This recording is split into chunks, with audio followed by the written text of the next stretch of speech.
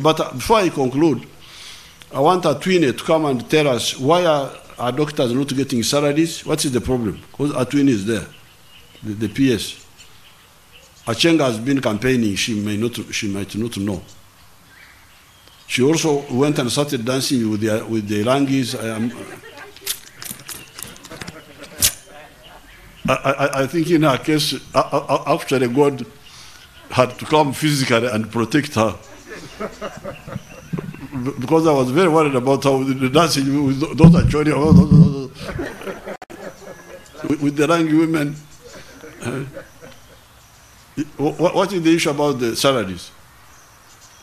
Your Excellency, last year we received one batch of allowances for doctors, which we paid, and we sent also... So these are allowances, not salary? No, allowances. Okay. It is risk allowances, but 1 week ago we sat with finance.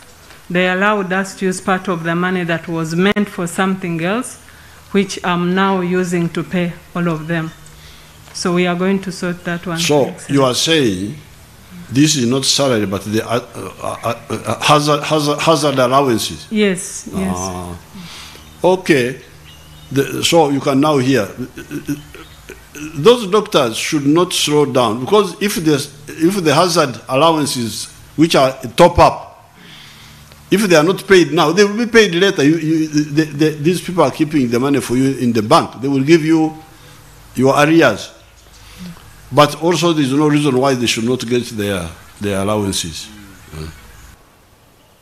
Eddwaliro limu leero bwe mbadde nzija nalisomyeko Lacor Hospital eritali lya gavumenti bateese ku mutimbagano nti Lacor Hospital kuba COVID-19 patients registration is 5,000 and then admission is 50,000. Then they said oxygen is free.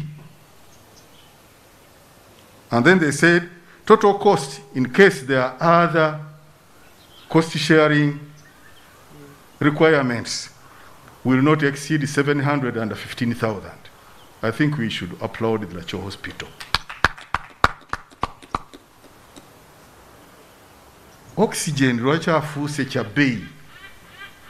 Oxygen kugamba obuntu obutono ki ekyongedde ku corona to necessitate the 5 million or 2 million shillings per day. It is a challenge to other health facilities in countrywide. The problem of the oxygen, I didn't talk about that. That one would be solved. Each hospital, government hospital, will be capturing its own oxygen. Oxygen will not be part of the business of the private sector. People making it to using it to make money.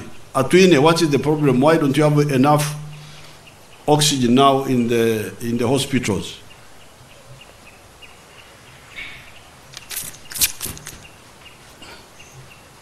And why should Lacor have more oxygen than you?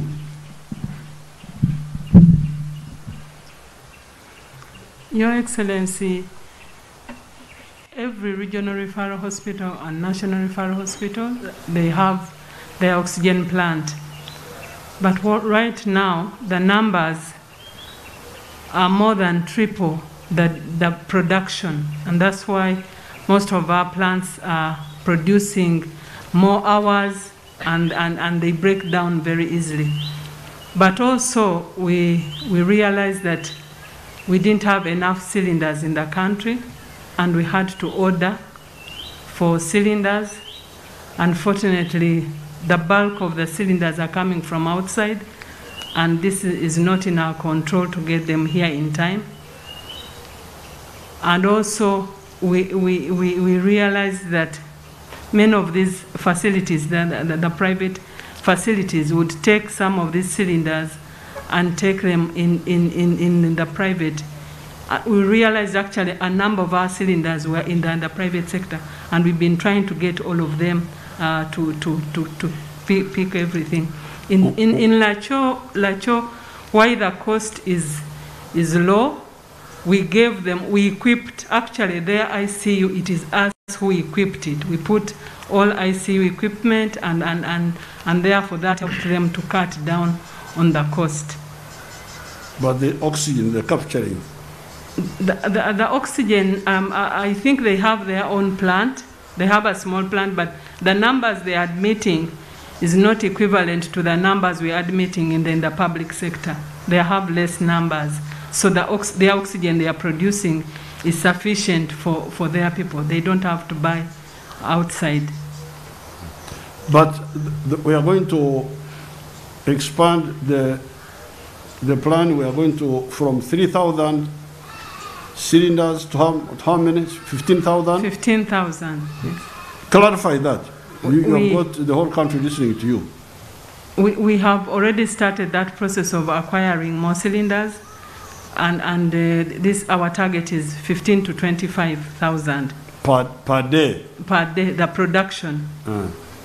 You see the problem of oxygen. I told them, they didn't listen to me, because when the corona started, I told them to target 42,000 sick people. They are all here. Acheng is here, this Atwine is here. I told them, you assume we have got 42,000 sick people. Where did I get the figure of 42,000? It was Italy. Because Italy, at their highest crisis, they had 42,000 people. So I told these people, as a strategy, assume we reach the danger point of Italy, 42,000. How far have you gone now? We have submitted a budget, Your Excellency, to finance. No. How far have you gone now to expanding the bed capacity? Yes. We are now, we are trying to establish more beds, at least 60 at Regional Referral Hospital. How many beds do you have total in your mind? Total, because I told you 42,000. We have about 3,000 beds. Now you can see, that's why they didn't listen to my Ojemu. So that's why the problem is. Kari, young woman. With these few words, I thank everybody who participated in the prayers, and I wish you good luck. Katonda agenda kutasa. Thank you very much. Rwale mbera nembero kwotadde bwe tugamba mu lulimi lwaffe. Thank you very much. Let's appreciate His Excellency the President for a powerful reminder of our mandate as children of God.